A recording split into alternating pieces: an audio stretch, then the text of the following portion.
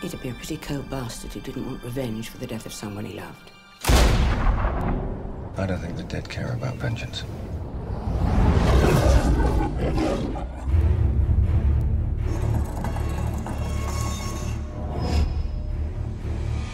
This man and I have some unfinished business.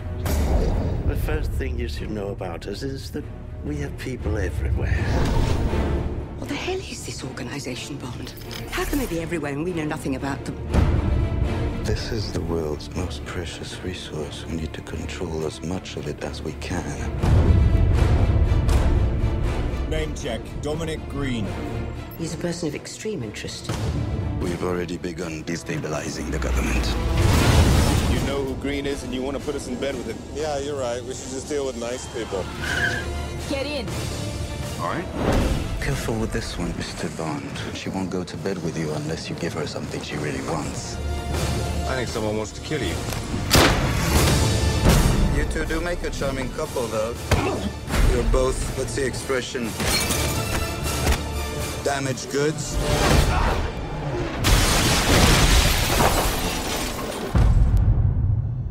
Seems we're both using Green to get to somewhere. You lost somebody. I did. You catch whoever did it. No. Not yet. Tell me when you do. I'd like to know how it feels.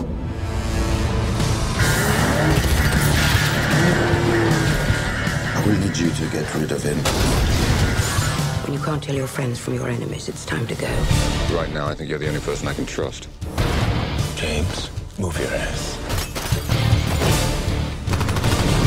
I wish I could set you free, but your prison is in there.